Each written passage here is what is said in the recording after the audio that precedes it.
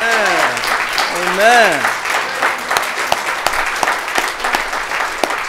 And let the church say amen. I said, let the church say amen. It's good to be here. I have missed you. I have missed you. I have thought of you every time I'm watching television in the morning, getting ready. Oh, God, at that 5:30 in the morning forsaken hour, getting ready to come to beat that Atlanta traffic to school. And I start getting ready, and I'm in the shower, and they go, we'll be broadcasting live from Orlando. And I'm like, no! No, where it's a beautiful 78 degrees. No, Lord. I was telling Pastor, I have to shut that TV off because I just start to cry. They lied to me about Atlanta. Oh, it don't get cold here. Oh, no, this isn't like up north. They lied. It'll get cold, and then they'll tell me, oh, this is cold, this is going to get. Then it'll get colder. Oh, and then one day it started raining, and it was like spray all around you. You ever seen that type of rain? It like,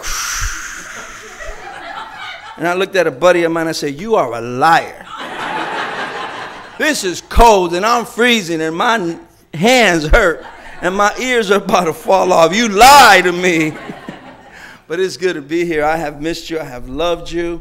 And I'm just really blessed to be here this morning in the house of the Lord. Amen. Amen. I'm blessed to be able to worship with you on this victorious weekend in which equality in marriage has been approved in all 50 states and Puerto Rico. Thank you. So it's time for me to go up to the mountains of Puerto Rico and sit on the hillside and wait for my husband in Jesus' name. But I'm blessed. I'm blessed to be here with you. I'm blessed to be able to worship with you, even in these trying times that we're going through. I stand in Jesus' name with my black sisters and brothers this morning. I stand with you. We were in Atlanta when that news came to us. And I can't tell you how painful it was to look at people I love and I worship with and study with, to look at their faces and the pain they bore that morning when we got that horrendous news. And as a brown man, I was angry. As a brown man, I was angry, and I sat there and I said, oh my God, this reminds me of when I was a kid back in Chicago, and these scary days would happen to us. I was reminded, and then when I got home and I turned on the TV, and the day of the court, when the woman stood up and said, I forgive you. I forgive you. I said, my Lord, that is truly a reflection of a Christ. That is truly a reflection of the God we love, because it's like when things get hard and things become difficult and you just don't know what to do, you don't know where it comes from, but there's a grace that comes up. And when our president stood up, I love our president. When he stood up and started singing Amazing Grace, at first when I heard that pitch, I said, uh-oh. I said, Holy Ghost, help. Lord, he's in your house, God, anoint the man of God. And then he caught the note really well, and he kept on singing. I was blessed. And I think it's an important message for us this morning as we look at our black sisters and brothers all across this country practicing the grace and the love of God. It becomes important to stand with them in solidarity. It's time to get that crazy looking flag down, I'll tell you right now, but that's just my personal political opinion. Go ahead, clap, please. You know, it's just, but I'm grateful to the Lord that we have been able to stand with them. So my sisters and brothers, I stand with you in love this morning, and I'm here to talk to you about Jesus. I love the Lord. I love the Lord. I'm sitting in seminary, and they're talking about Greek and Hebrew, and I got no idea what they're talking about. And we start doing exegesis, and when I first heard that, my professor say that word, I said, exa what? Exegesis. And I said, that sounds like there's no Jesus in there. You're Xing out Jesus. No, that's not what it means.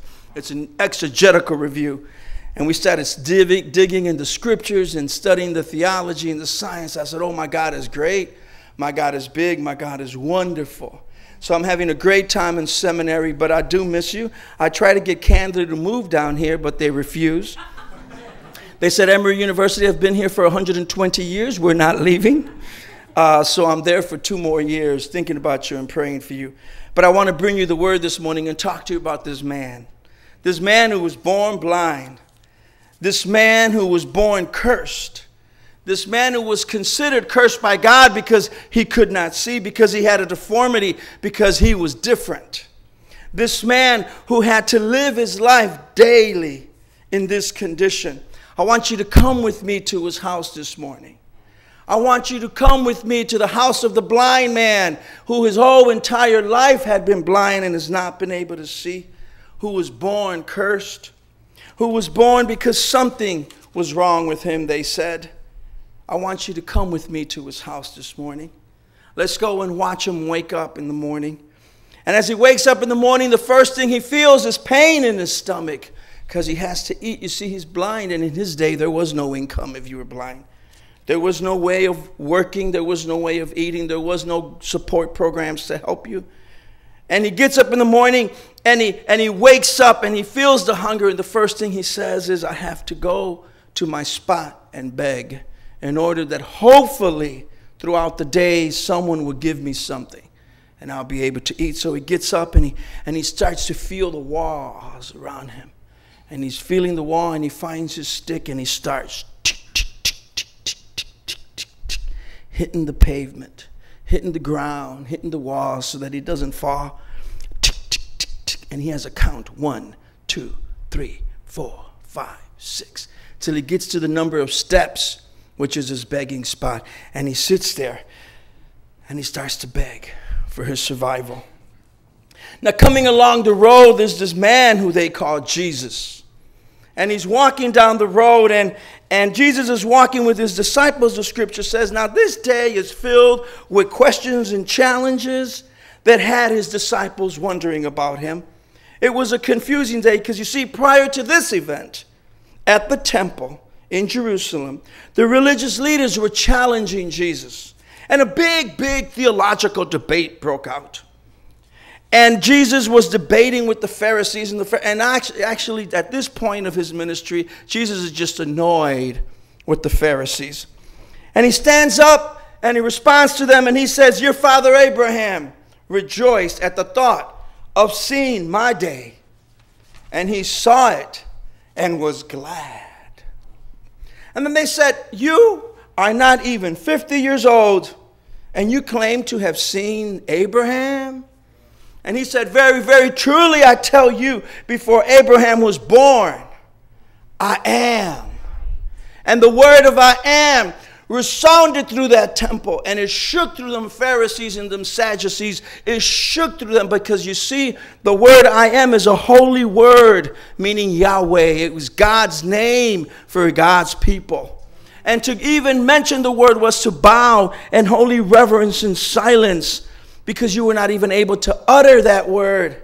And yet this Jesus stood up in the temple and stood up and said, I am, calling himself God, further irritating them. And the place went crazy. And on top of the place going crazy, his disciples freaked out.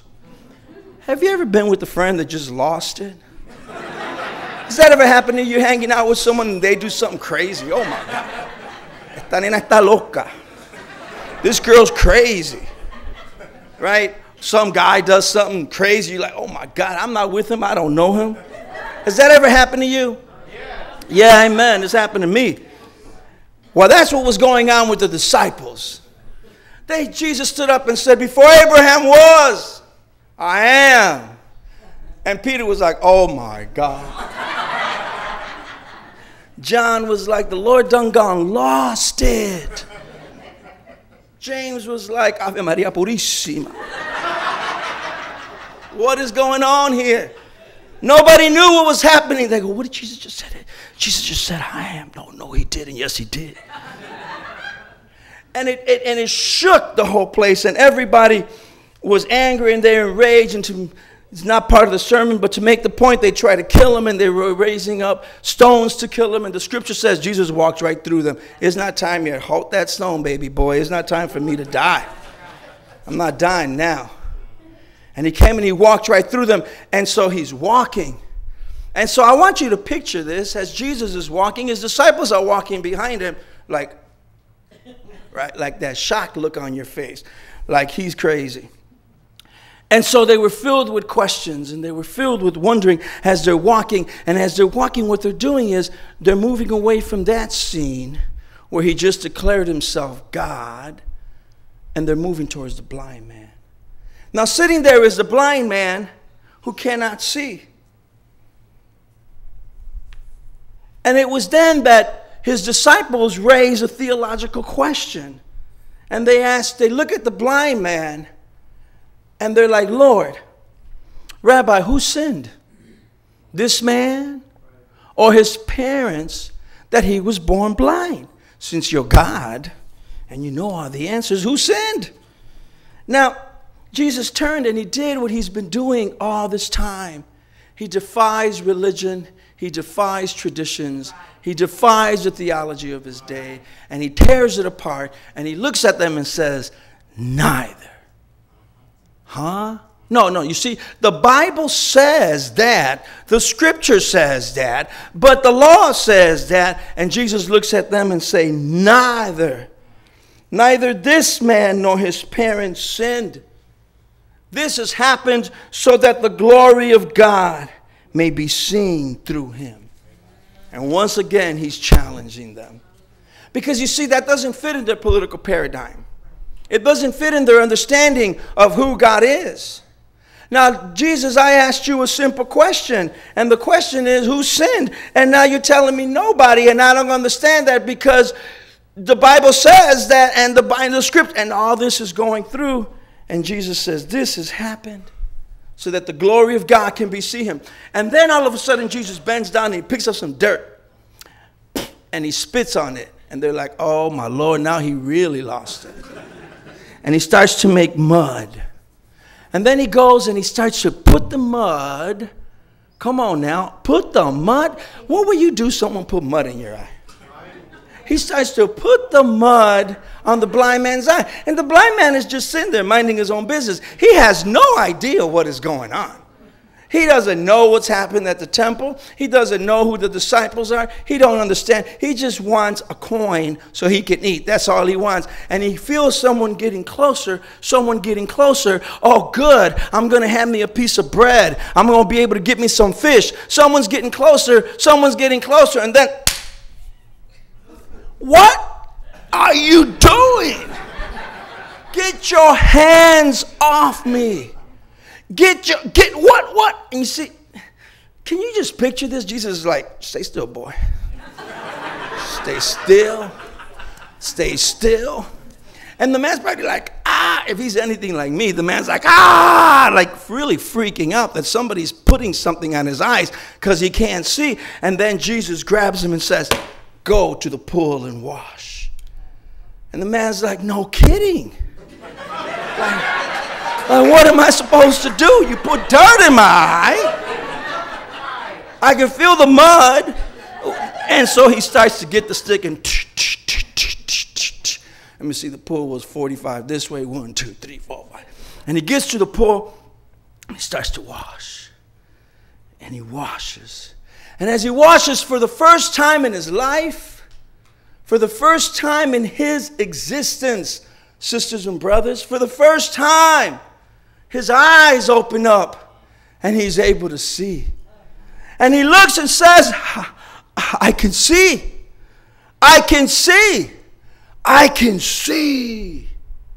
Now, the people standing around him were like, isn't that the blind man that used to sit by the temple and beg? Isn't this the blind man that used to sit with it? And some would say, yes, that's him. And others would say, no, that's not him. He just looks like him. And then the others would say, no, that's him. I know that's him because he always got that same cloak on. That's him. No, that's not him. That's probably his cousin or something that looks like him. And they're having this debate, and he turns around and now he can see. Can you imagine how beautiful that is? Can you imagine how beautiful that is? Now I can see. And he turns around and he goes, I am, hallelujah, the man. I am he. And they said, how did this happen? And he says, the man whom they call Jesus made mud, put it on my eyes, and told me to go wash. And now I can see. Now I can see. And they said, where is he at? And he turned around and looked and said, I don't know. I don't know. But I can see. Now this testimony, his testimony of standing up there was really new for these people, and it's controversial because on top of that it's the Sabbath, and you see, according to the law, according to the Bible, according to the scripture, you're not supposed to work that day, and they consider that labor, especially when he went to the pool, especially when he made the mud and put it in his eyes. So they start to say the debate begins to rise. So they have to come now to the Pharisees. And when they take him to the Pharisees are sitting there on a side room, and they're having this conversation, and they're meeting with each other, and someone, excuse me, Mr. Pharisee, there seems to be a situation developing out there, sir. What happened now? Well, sir, apparently, you remember that man Jesus? The one who claimed to be I am, the one who claimed to be God, the one you can't stand? Well, you remember him? Yeah, I remember him. What did he do now? Well, sir, apparently he's healed the blind man. He what? Apparently he's healed the blind man who couldn't see it. Now the guy can see, and he's like shouting out there. He's like the Holy Ghost is falling, and he's full of joy, but that's a separate sermon. He's like out there talking about it, and everybody's like having this debate because you see it's the Sabbath, and you know you're not supposed to heal anybody, and not supposed to be happening, and so the Pharisees kind of look and say, "Bring me that man," and so they bring him, and the Pharisees look at this man and say, "What happened?" And he says, "The man whom they call Jesus made some mud. He put it on my eyes. He told me to go and wash, and now I can see." This enraged the Pharisees, and they declared, this is not of God. There you go, theological opinion. There you go. Someone came up with an answer. Someone read the Bible. They know everything. Now we all have to listen to him. Now we all have to follow him. Enraged, they declare, this is not of God. What do you have to say about him? And the man just smiled and said, he's a prophet, because I can see. And they became enraged with him. And you see, they try to shut his testimony down. They want to make him look crazy. They want to prove that they're right and he's wrong. So they come up with this idea that he's not the man, he's faking it, and this is one of Jesus' tricks. And so they go and they send for his parents. And mom's at home making the tortilla and making the café bustelo. And she's just there in the home cooking, and there's a knock on the door. Excuse me, ma'am. Yes? Are you the mother of the blind guy? Uh-oh, what did he do? Well, the Pharisees, who? The Pharisees want to see you. They want to talk to you about your son. What happened? I'm not at liberty to discuss it with you right now, ma'am. There's some legal proceedings going on in the court, and I am not at liberty to speak. And she goes and gets the husband. Honey, you better get up. Our boy's done something again. Something's going on in the temple, and they're asking for us, and so we have to go. And so they go, and they get there, and then they say, is this your son? And they're like, yes, this is our son. Well, is he the one that was born blind? Yes, he's the one that was born. Then how is it that he sees? And they're like, uh-oh, we see what's going on here. The Bible says they knew what they were doing. And so the Bible says that they come together and say, that he is our son, and that he was born blind. Yes, that I can tell you, that is our son. He's the one that came out of my womb. That's my boy. He was born blind. How is it that he now sees? We do not know. He is of age. Ask him. In other words, she's like, don't get me involved with this. And so they now prove that that's really the son. So they bring him back. And this man, can you imagine at this point, he's sitting at the jail cell at the side saying, I don't care what they tell me, I can see. You know, Jesus gave it to me. You can't take it from me. And he's just sitting there, and they come and they pull him in, and they say, give glory to God and tell the truth. Give glory to God and tell the truth. Let me ask you a question. When I first started sharing with you, who said that he would give glory to God? Who said that? Jesus said that. Give glory to God and tell the truth, for this man is a sinner. And so the young man who used to be blind stood up and says, to the best of his theological, exegetical possibility in him, he looked and says, whether he was a sinner or not, I do not know. But I know that once I was blind, and now I can see. How did he do this? They asked him. And he's like, oh, it's time to testify again. And they said, I told you already, and you didn't listen. Do you want to hear it again? Do you also want to be one of his disciples? Do you want to get saved? Do you want to also follow Jesus? And they became enraged, and they put him out the temple, and they threw him out. He was excommunicated. He was put out. He was not allowed to stay there. And he's sitting there, and Jesus comes to him and says, Jesus, here's what happens to him. And Jesus comes to him and said, do you believe in the Son of God? And he says, who is he, Lord, that I may believe? And he says, it is I. You are looking at him. And the scripture says he knelt down and he worshiped.